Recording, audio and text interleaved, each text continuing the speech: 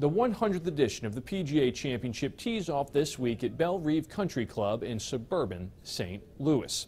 The course is one of the few to host the U.S. Open, the PGA, the Senior U.S. Open, and the Senior PGA.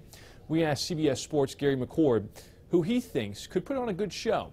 He says it's easy to pick Dustin Johnson or Justin Thomas or Brooks Koepka, but he's keeping an eye on Xander Schauffele, adding he learned a lot at the British Open and has the game to win on this course.